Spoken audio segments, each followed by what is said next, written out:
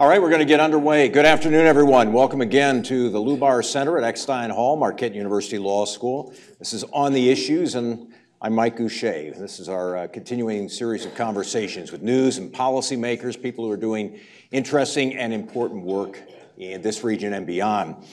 Today we are talking about PolitiFact, the largest fact-checking organization in the United States. PolitiFact, very simply, looks at what politicians, elected officials say, and determines if it's accurate or not. The two people joining us for the conversation are, to my left, Angie Holan. Angie is the national editor of PolitiFact. She's been with PolitiFact since its inception back in 2007. She was a reporter at the time with the St. Petersburg Times, and they won a Pulitzer for their 2008 coverage of the campaign cycle that year, the work on PolitiFact. She is now, as I mentioned, the national editor for PolitiFact. But also joining us today is Tom Kertscher, and Tom Kertscher is the PolitiFact Wisconsin reporter at the Milwaukee Journal-Sentinel, and he looks at what local politicians have to say and whether what they say is true or not. So won't you please welcome Angie Holan and Tom Kertscher to Marquette Law School.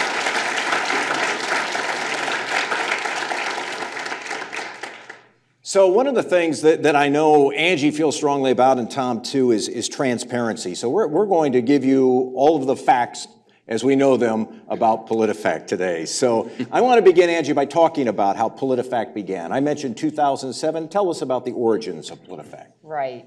That year, the Tampa Bay Times, then the St. Petersburg Times newspaper, was contemplating its election coverage. 2008 was going to be an interesting year, we knew, because President George W. Bush was at the end of his term and his vice president was not running. So we would have wide open primaries for both the Democrats and the Republicans. The Washington bureau chief at the time was Bill Adair, and he wanted to do an innovative way of covering the elections that harnessed the power of the internet. And he also had a personal conviction that American political journalism needed more fact-checking. So with other journalists in the Times newsroom, he brainstormed a prototype for a website that became PolitiFact. And the executive editor at the time, Neil Brown, approved the idea. Bill recruited a small team of journalists. I was a reporter on that project, and we started fact-checking the primary campaigns. It caught on. Readers loved it. Thanks to the new internet, we could see how many people were reading all of our stories. It wasn't like pre-internet days when we put the stories in the newspaper and hoped people would see them. We could see how many people were looking at the stories. And as it took off, we realized this was something that should live beyond just an election year project. And PolitiFact has been going ever since. So its origins, it was newspaper-based. Today, who funds PolitiFact? Who works for PolitiFact? How does it work today? Right. PolitiFact lived for years as this section of the newspaper, but all the time we were developing the journalism and developing a new business model. Today, PolitiFact has, I call it 4 buckets of revenue that pay for it, and we are sustainable.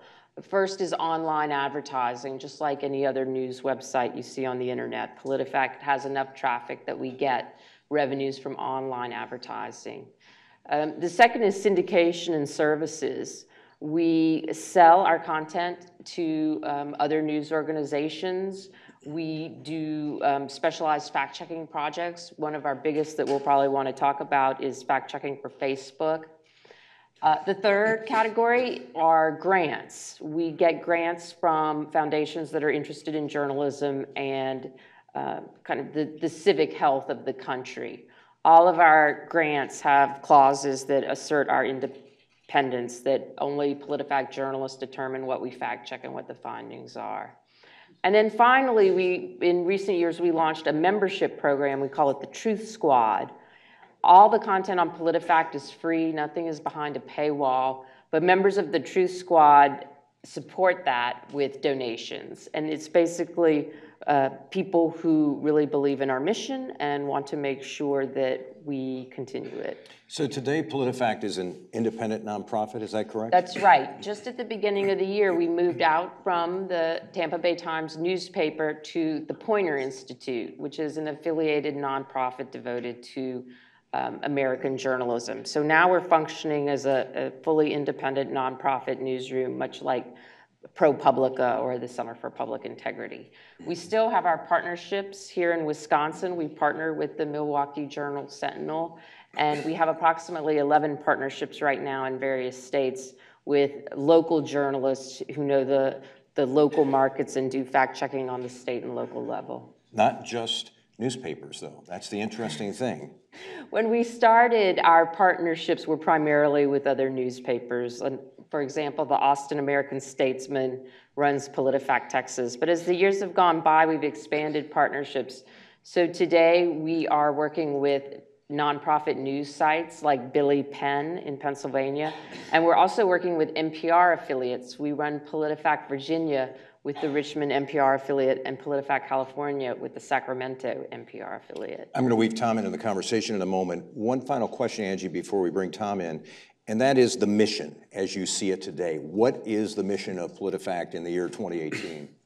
The mission for PolitiFact is what it's always been. It's to give people the information they need to govern themselves in a democracy.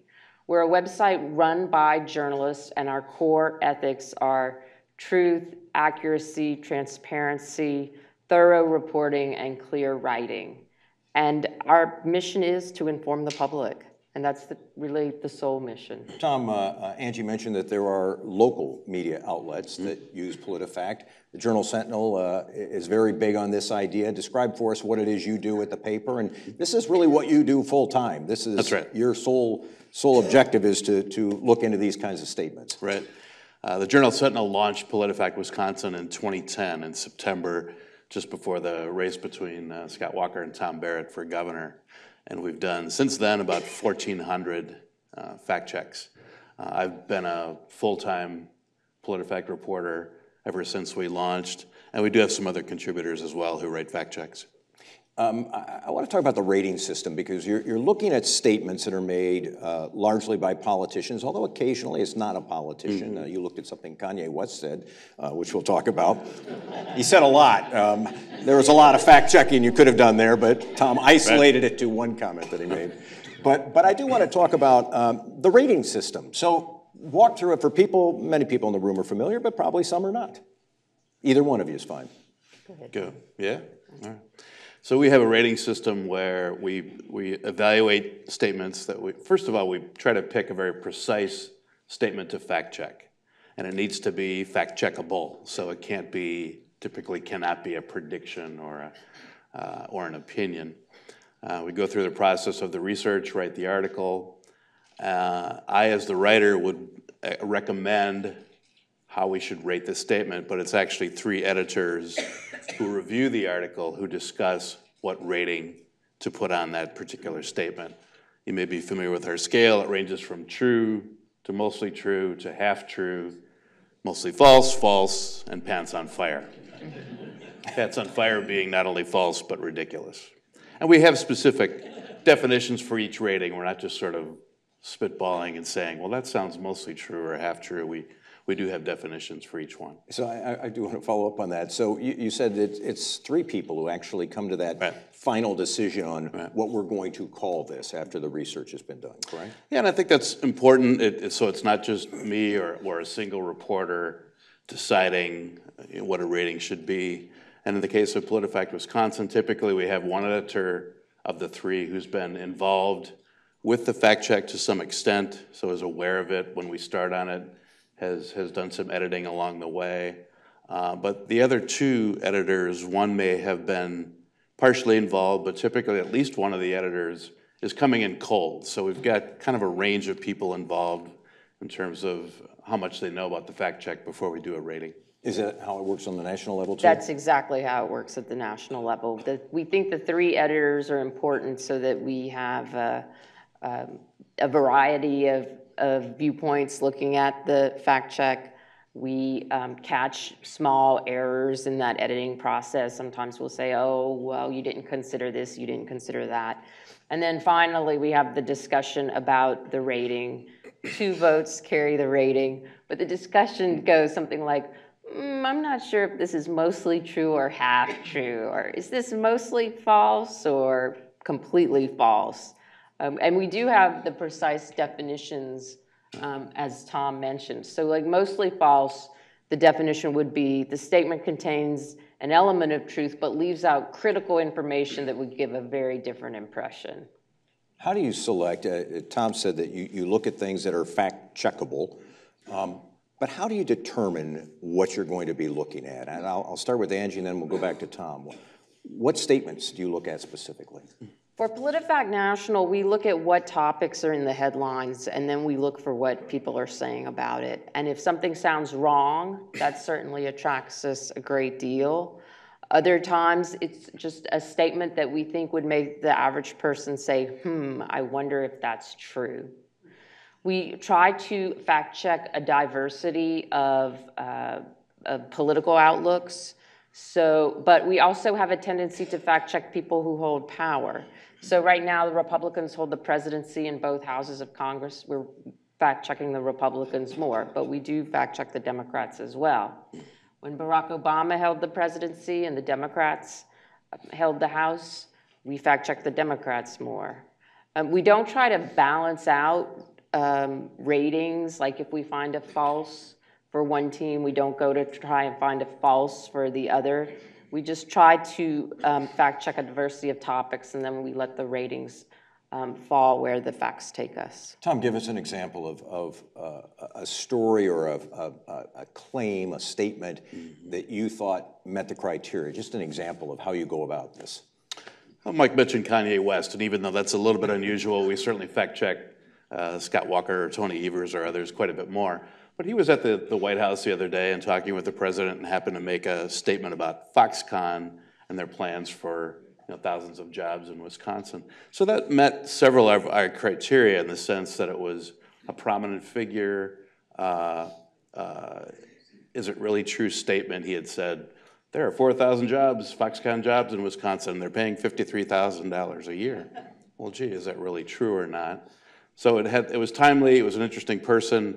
It was an important fact that we wanted to check, and so we decided to jump in. In other cases, as Angie said, we're looking, especially at campaign time, at what you would expect, the 2 big races here in Wisconsin, the governor's race and the U.S. Senate race, and trying to fact check the candidates there as much as we can. And we should say that there are, we shouldn't just say it's just limited to statements they make. There are also promises they make that political officials make. There are pundits. What pundits say are looked at. So it's a little broader than just a statement by a politician or somebody running for office. A little broader than that. Is that correct?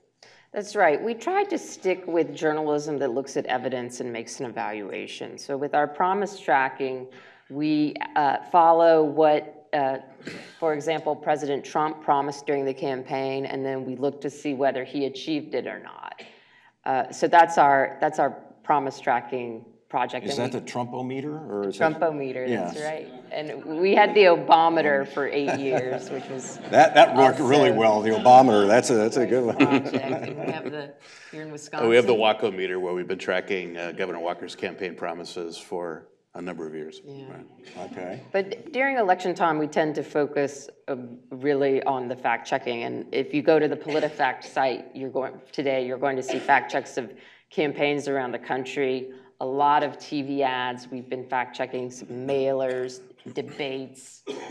Right now, it's the heart of election season, and we're very focused on the contest that will be determined just 2 weeks from today. How much time, Tom, goes into fact checking? Because for example, it's something you did recently.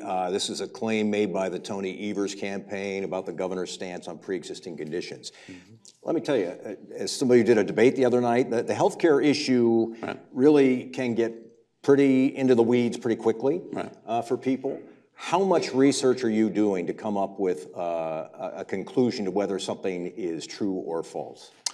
It really does vary, as you can imagine, depending on the topic and the statement, but it's not uncommon that I'll spend a couple of days on a fact check. So, people might be interested to know, too, that even though I've been doing this now for 8 years, you would think maybe it sort of becomes rote in some way, and it really doesn't. It's amazing how many fact checks we launch on and maybe have a sense of, well, that seems true or that seems false, and we get through with the research and discover that maybe our initial ideas were wrong. So, the intensiveness of the research is important. We want to be able to show people that we've spent quite a bit of time looking at independent sources and experts. And if you notice online, we list all of those people we've spoken to, all the reports we've checked, all the sources we've looked at. And we recognize that people are sometimes going to disagree with the rating that we have, but at least we're honest about, look, here's the statement exactly that we're checking. Here are all the sources we've looked at, and here's how we arrived at our conclusion. When most people disagree with a finding, is it they're disagreeing with the research that has been done, or they're just disagreeing with the way you label it, whether you call it mostly false or, pants on fire? Is that where the area of disagreement is most common, at least for people who are reacting to what you do? I find people usually disagree with the rating. Yeah. And it's not our research, or if they're not asserting that we need to correct anything. Right. And often they say, you got the rating wrong, and then they cite evidence that was in our report. And then they say, and this is why. So the ratings are often a source of controversy, but we also really like the ratings because readers tell us they find the ratings to be a compelling way to get into the fact check. So they know where we're coming from as journalists, they know how we see the evidence, and it's like I see it as like a rating for a movie or a restaurant, in that it gives you the gist of where the longer piece is going, but you're still going to read the longer piece.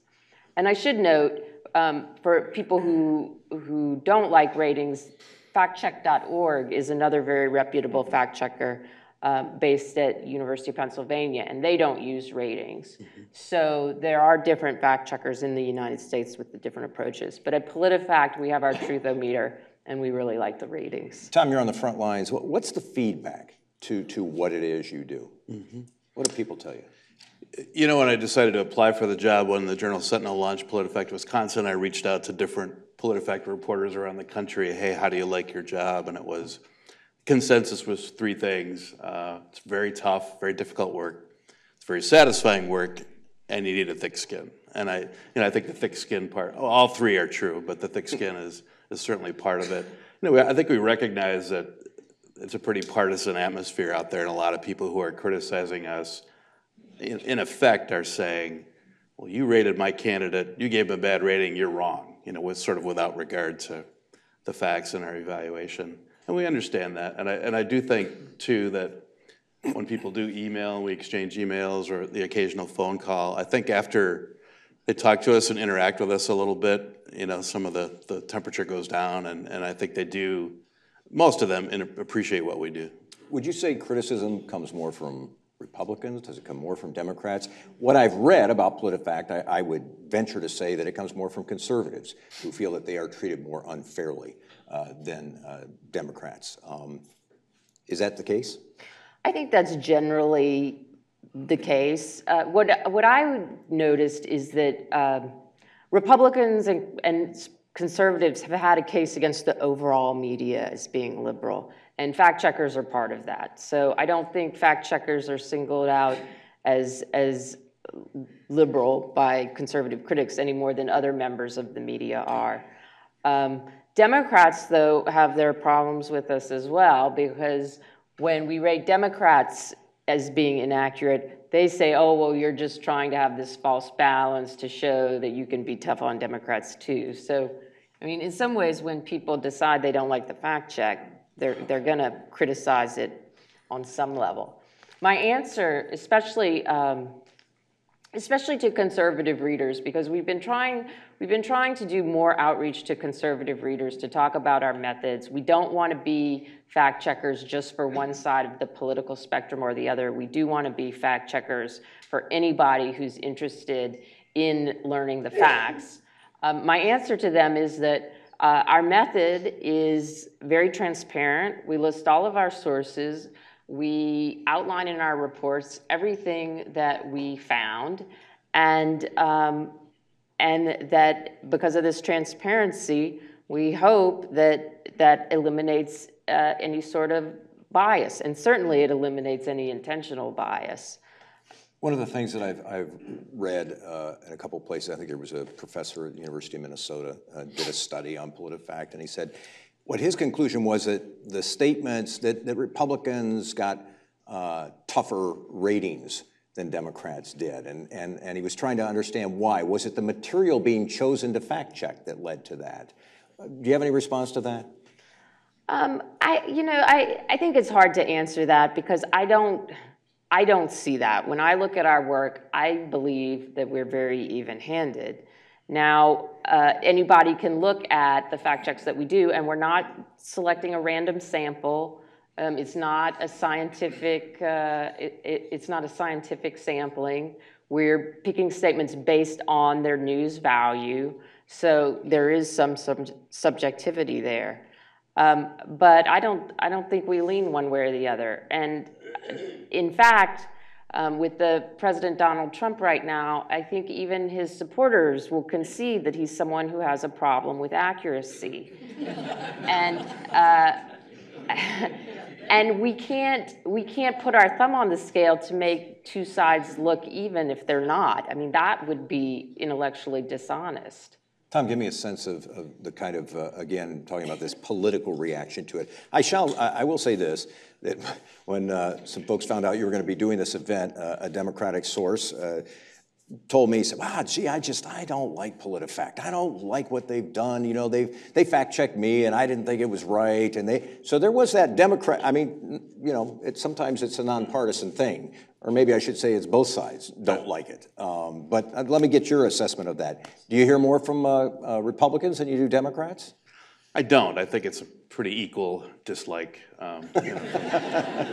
You know, and I think people need the readers. Thick skin, Tom. Thick well, skin. yeah, you know, politicians and readers need to understand that people are different, right? So one candidate maybe is out there more, speaking publicly more than the other. One might have TV ads more than another.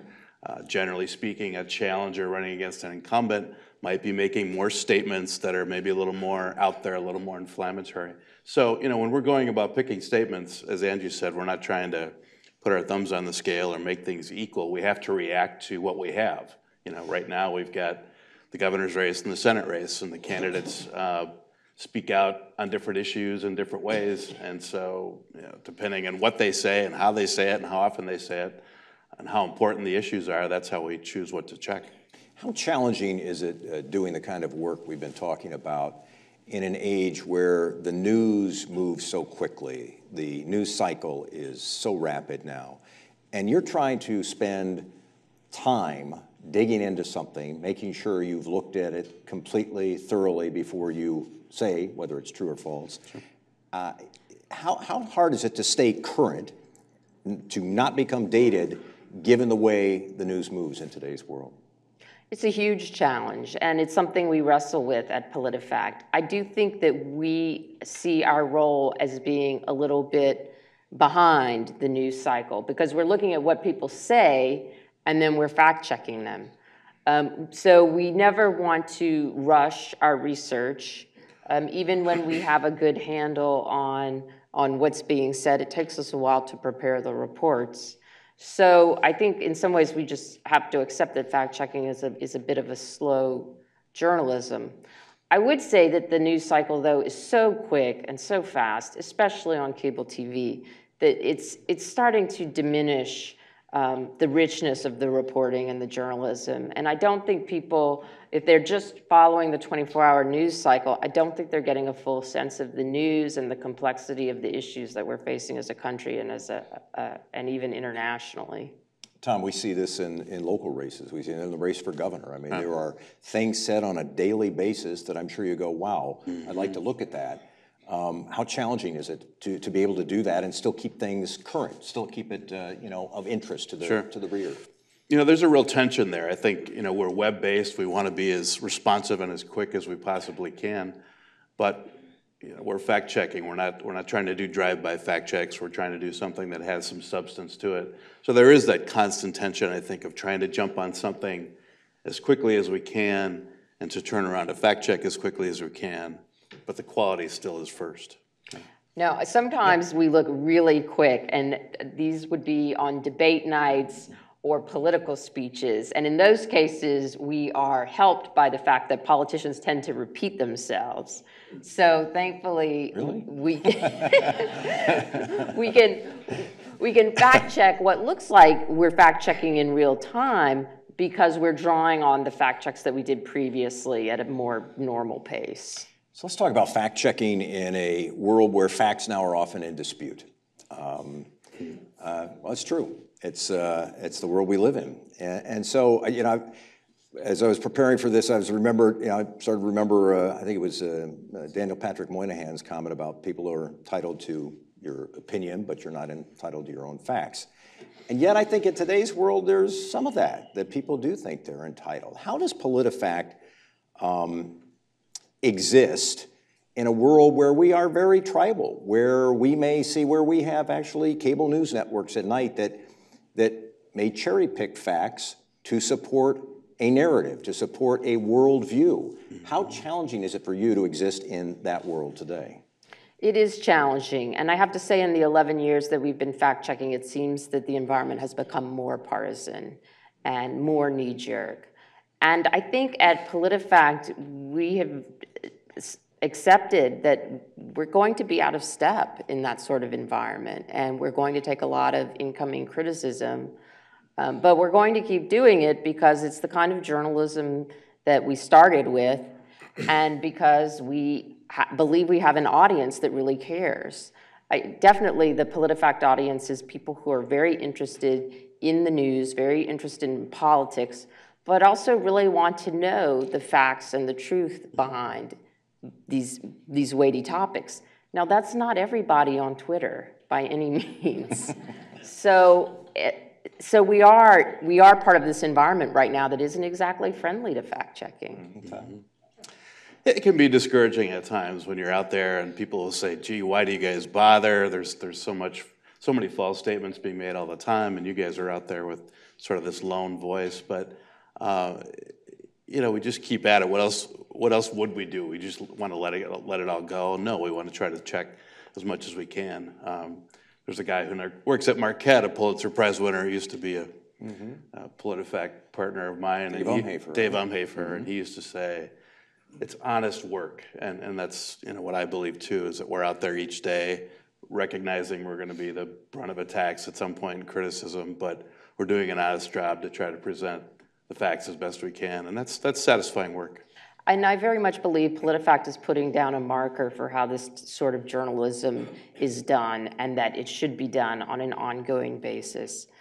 For example, we were fact-checking for years before Donald Trump came along. Other news organizations would sometimes refer to our reports, but they weren't doing that much fact-checking of their own. Well, when Donald Trump started in the Republican primary, where he was debating with other Republicans, it just became immediately obvious that there was a need for fact-checking. And we saw so many other news organizations start doing their own fact-checking, and that was really gratifying. And they imitated some of our methods that we've set out. And I think that we're going to see fact-checking now as a permanent part of American journalism. So I'm really heartened when I see other news organizations doing fact-checking, and I hope they continue to. Does it evolve in any way? And if it were to evolve, what would that look like?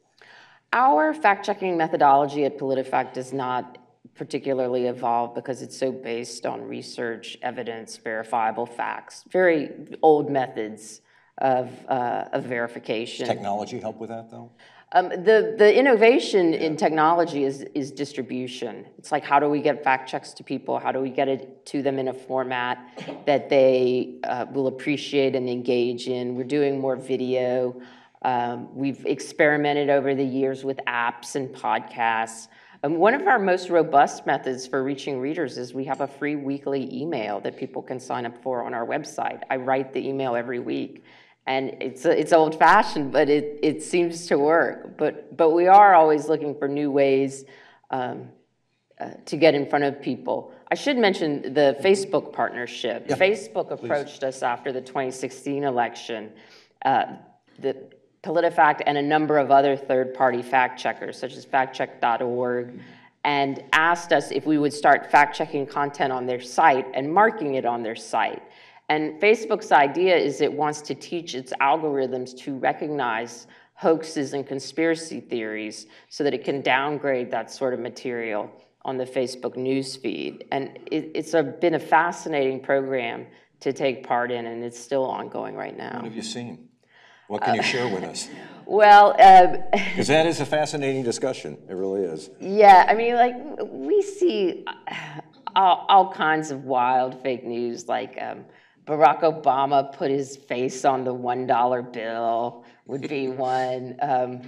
We saw a post recently about Canada legalizing marijuana, and then all of the donut shops in the country having a run on them, and they ran out of donuts. So some of it is silly, some of it is conspiratorial.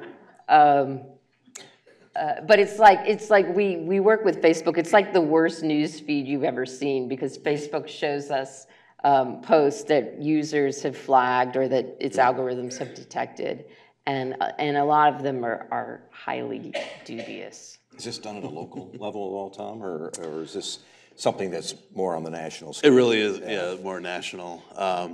Just to your point about whether our methods have evolved, I would agree with Angie that our standards and the way we fact check is the same. I will say the longer I've done it, the more I've gone to longer interviews to look for fact checks. So we're checking lots of different sources. What do people say on Facebook? What do the politicians say in their TV ads or on Twitter? But I find that if I go to interview shows like Mike's on Sunday or other radio talk shows, because I feel like then I'm getting the full context of what a person is saying as opposed to, a tweet or a soundbite. I want to talk to you a little bit about sort of the outreach that you're doing today. So you're here with us. Tonight you'll be at a coffee shop in the Walker's Point neighborhood talking about some of these same things. I saw, Angie, that you've been all over the country talking about PolitiFact. You've been to Tulsa and to Charleston, West Virginia, and Mobile, Alabama. Yeah. What kinds of conversations are you having with folks? Yeah, the trip to Tulsa, Charleston, and Mobile was really interesting because there a lot of people who believe in independent journalism are concerned about the partisanship, and they're very concerned about public polling that shows conservatives and Republicans have very high levels of distrust in the independent media. So there's some thought of like, how can we address this? And so PolitiFact put together a proposal to visit Trump cities just to talk about fact checking and how we do our work. And the visits were really positive, because what I find is that once we get off the internet and we get face to face with people, there's just a lot more productive conversations. Like, the conservative readers would say, well, we think you should be fact checking this, or we think you should look more closely at this. And we would explain our methods, like we're not just slapping ratings on things, we're doing this research, we have this editing method. And it really was positive. Now that's a difficult project to scale up. But it does lead me to some conclusions that I think people are less partisan than we think when we get in person. I think these in-person conversations are so critical. Yep. Things online just seem so tense and so inflammatory, but I'm not sure that is fully reflective of our day-to-day lives. You're nodding in agreement, Tom. Yeah, I think that's right. I mentioned earlier that when people do call or email, they might be sort of on fire when they first make contact and criticize. But I think once there's an interaction or a conversation, their temperature goes down. And I don't know if this sounds cliche, but as journalists, we're kind of wired differently than a lot of other people. We're taught from journalism school on to, we want to learn about the world, explain the world, provide the facts. We don't have a dog in the fight like a lot of partisans do when it comes to, politics and campaigns. So sometimes people need to be reminded of that we really are after accuracy and the truth, and we're not on one side or another. Yeah, and I should emphasize, this isn't to say PolitiFact is always right and the complainers are always wrong. That's certainly not true. We do try to correct our errors promptly whenever there are errors, but sometimes they're just differences in outlook or approach. And in those cases, I think a dialogue or a conversation is what we want. Whereas sometimes, like, people will come at us and say, like, either you're incompetent or you hate America, and it's like it's very hard to have an illuminating dialogue when it starts like that.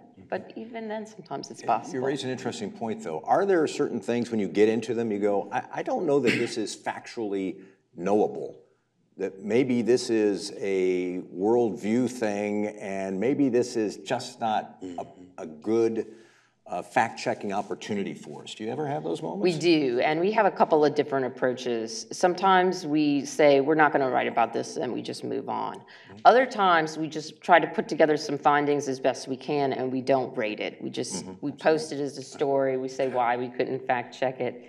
And then I have to say some of those kinds of examples fall into the half-true bucket, which our readers are often tell us they don't like the half-true rating, but sometimes I just feel like there's no other really tenable rating for a statement that it's partially accurate but leaves out important context. Have you worked on those, Tom, where you get into it and you say, we're not going to come up with a rating on this, but we are going to present the information? Right, we do that as well. We will look at something and decide. Wasn't the Kanye West one?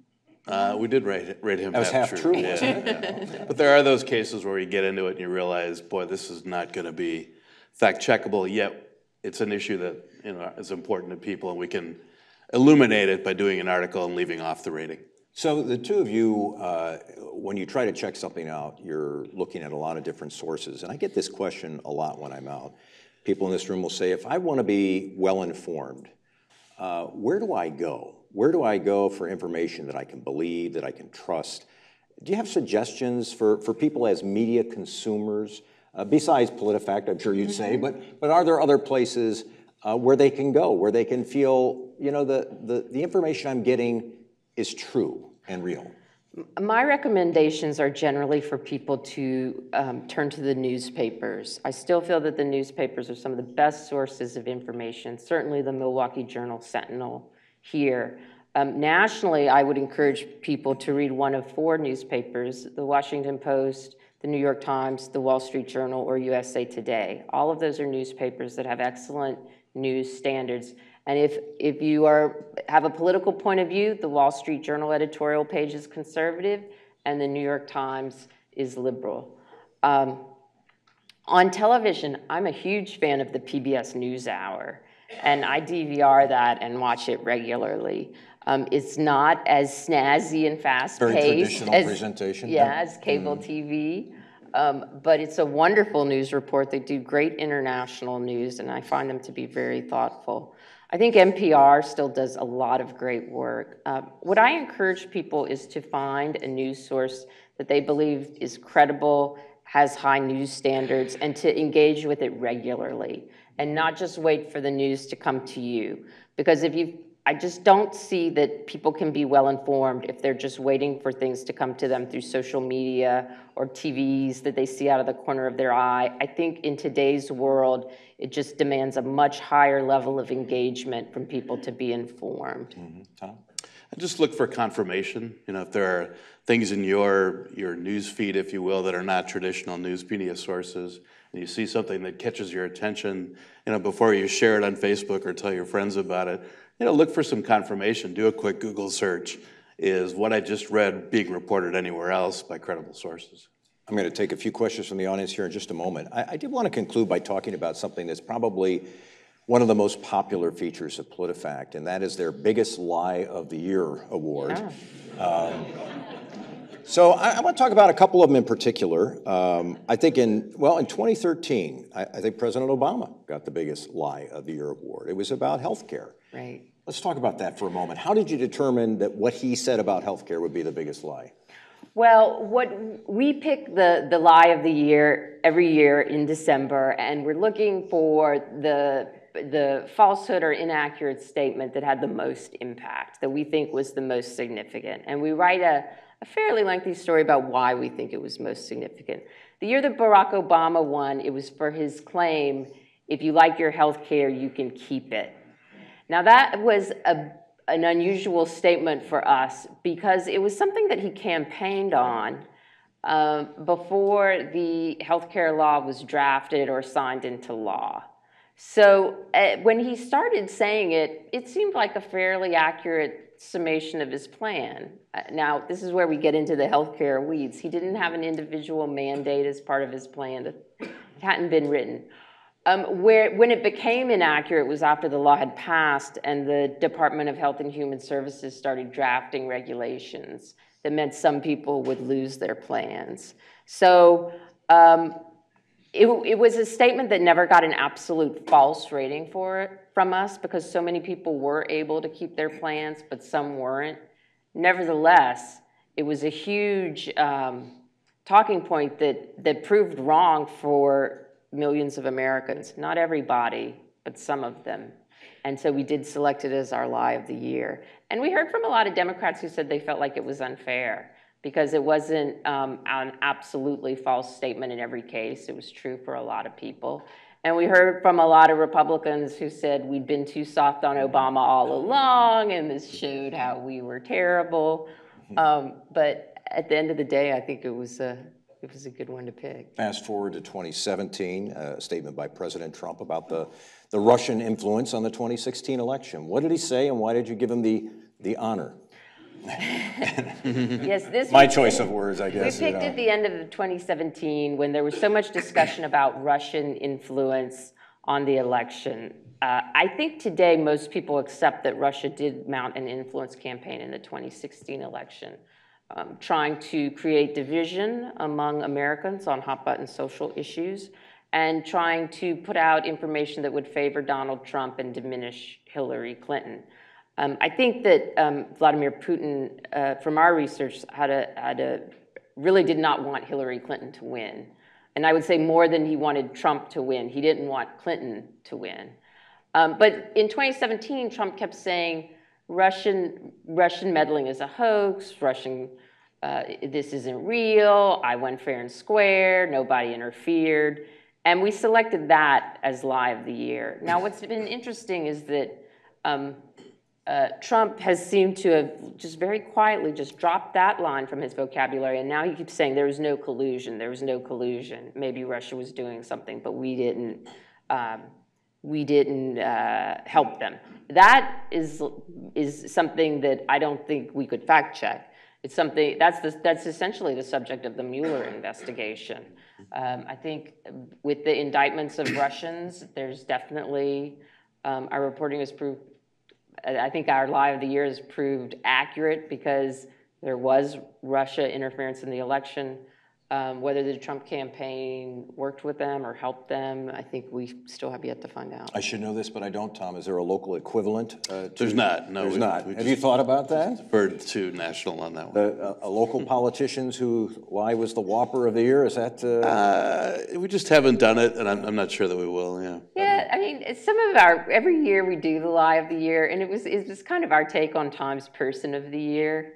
And we hear from readers who are like, this is too mean, we don't like this, but we also hear from readers who love it, and we have a readers poll where we have people vote on what they think would be the biggest falsehood of the year, and we'll be unveiling a readers poll in a few weeks, so people will be able to weigh in after the election. Well, let's take some questions from the audience. Those of you who've joined us in the past know how this works. If you're in the seating bowl down here, press on the black thing in front of you. How's that for a good way of describing it? That black thing in front of you, press down on that. Ryan will also try to amplify your questions. If you are in the back and you have a question, Ryan has a microphone. He will hold it and will ask you to hold your questions to a fairly brief time so we can get to as many as possible. You seem very eager, so we're going to let you ask the first question. You kind of touched on this, but I'm wondering if you keep a running total of how many, the ratings of the New York Times versus the Wall Street Journal versus other newspapers and TV things. I mean, does the New York Times have 50 lies in a month? Well, I think they're rating politicians, but politicians say they're not rating the newspapers. Yeah, I understand that, but I just wondered if on the side you keep track of the media itself. Yeah. Our fact-checking website is set up as a database, so you can look up a person's page, like you can go to Donald Trump's page and see how many times we fact-checked him and how the ratings have fallen out. So we do have that, and a lot of people like that to see how different politicians have been rated over time. Do you have a question over there? Yeah, hang on a second. We'll bring you the microphone. Hang on, up here first. Thank you. Have you ever retracted a rating after, or in light of facts that came to you after your report? Yes, we have. We have a corrections policy, and from time to time, it's been very rare. We have retracted ratings because we either got additional information or usually we retract ratings because we missed something in the reporting process. Thankfully, it doesn't happen very often. We mark our corrections so that people can see them, and we archive the old version. Ever happened to you, Tom? Or you're flawless? I'll say flawless, but no.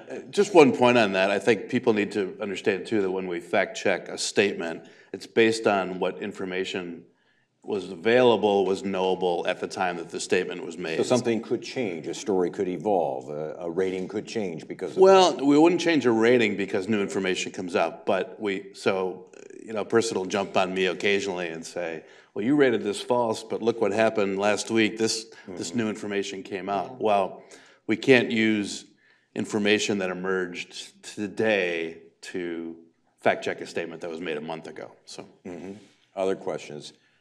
I'm going to go here and then I'll come down here. Yes, sir.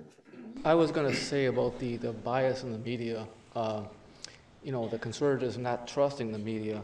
When you look back at, let's say, Dan Quayle, the media constantly, all the man did was spell potato wrong. And I was a younger man at the time, and I thought to him, why are you going so visceral on this man for destroying potato? And night after night after night, because he spelt the word potato wrong. Therefore, how can he be competent? But when you look in the dictionary, there's two words that are acceptable, the Old English potato and the New English potato. They're both okay, but they eviscerated him night after night.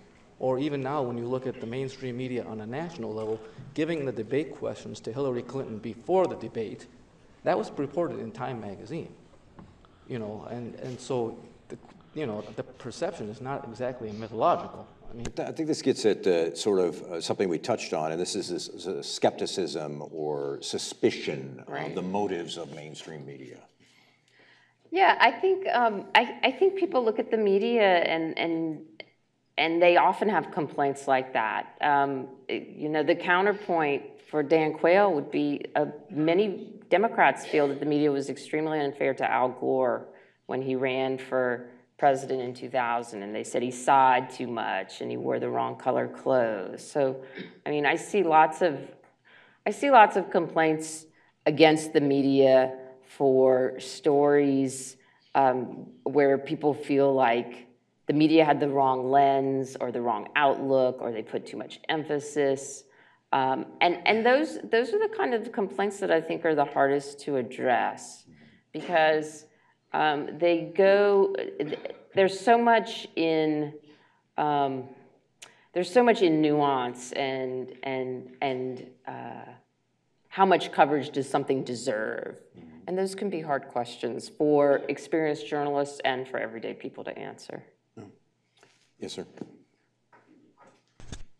Yeah, just keep your finger down on it. Yep. Oh, I There see. you go. How do you relate to or compare yourself to Snopes, or don't you acknowledge them? Oh, So yeah. did you hear the question? Yeah. Okay, how do you compare yourself to Snopes? And I'll let you Yeah. explain Snopes to the audience. Snopes is, I would definitely consider Snopes one of our colleagues in the fact-checking movement. Snopes is a website that started off focusing on what they called urban folklore. So like one of my favorite ones is that they debunked, and it's not true, is that Mikey, the kid from the Life cereal commercial, died after he ate Pop Rocks and drank a Coke. So Snopes would fact check. That's not true. No, it's not true. Yeah. And Snopes has expanded over the years from that kind of pop culture stuff to now they do all sorts of fact checking, and they're involved in the Facebook project. Now Snopes is not, they basically started as an internet project of a couple based in California. They weren't, they weren't trained journalists. So they have a little bit of a different outlook and a different, I don't know, kind of a different feel to their website than PolitiFact. But I think they do interesting work, and we certainly look at their fact checks and sometimes refer to them. I'm going to go up to the back of the room, make sure I get somebody up there first. I'm going to get that gentleman right there, right there. Yeah. Two quick questions. One, is there a source where we can see a list of your fact-checking colleagues in different, like Snopes and so forth? And secondly, do you have a feeling of achievement? Can you give an example of when you've changed the conversation in one of your fact checks? Oh, that's a great question. For other fact-checking sites, if you go to the PolitiFact homepage, we have a section on the right-hand called Fact-Checking Around the Web, where we link to other fact-checkers that we consider reputable. There's also an international fact-checking network housed at the Poynter Institute that will take you to links to other fact-checkers around the world. Now, the question was about when has our fact-checking changed the conversation? It can be very hard to measure that. I will say that some of the fact-checking that when I think we really were influencing the conversation was during the drafting of the healthcare legislation, because there was a lot of misinformation going on about the healthcare legislation. It was complicated legislation to explain, just to have people understand.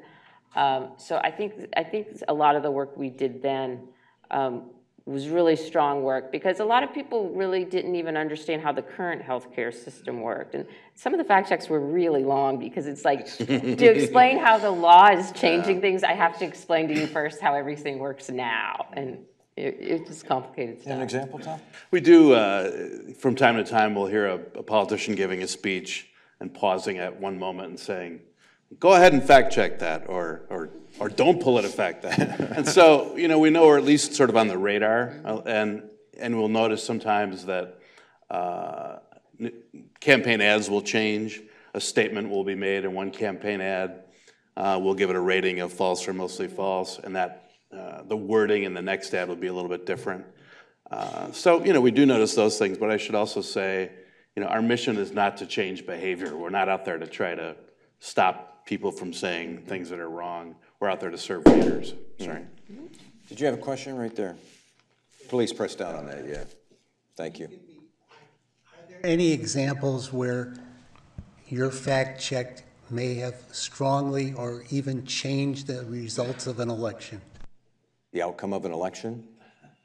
The outcome of an election.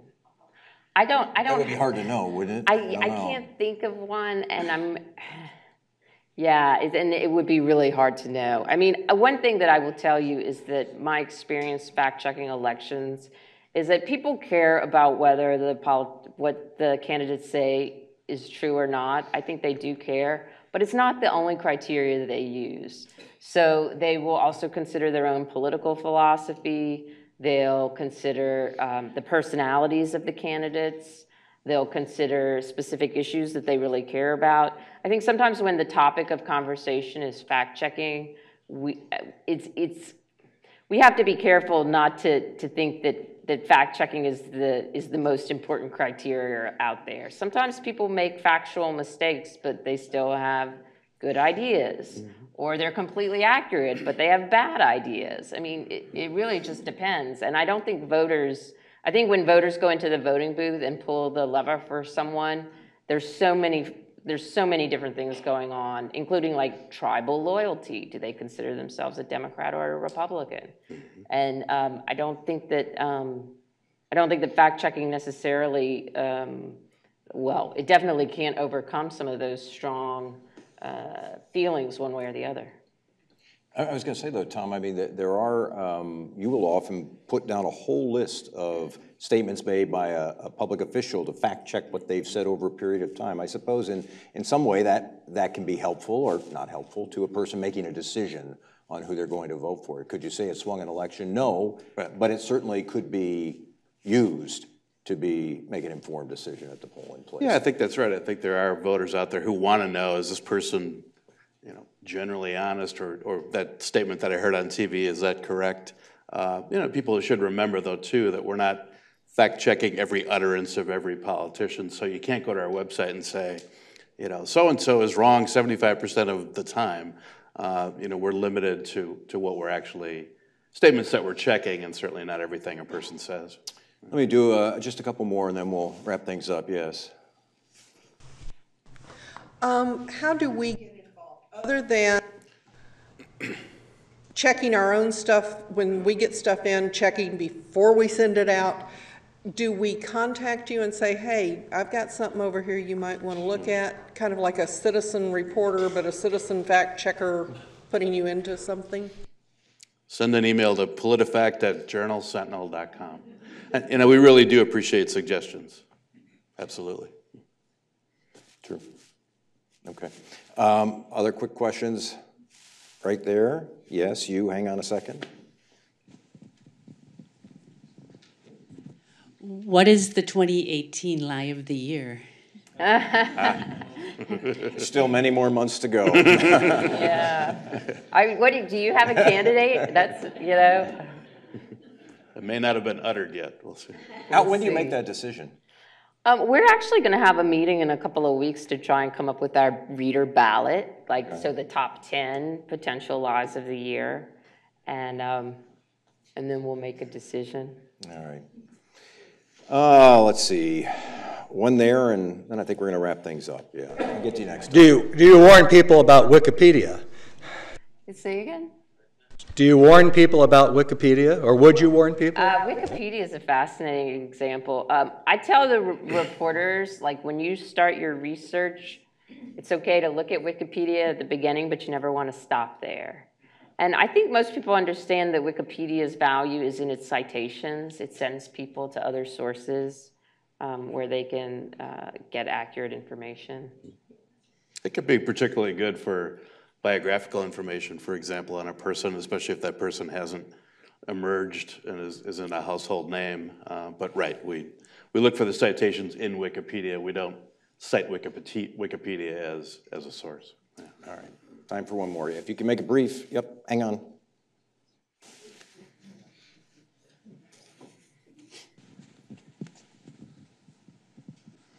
I think one of Mike's questions was too polite, and I find him too polite once in a while.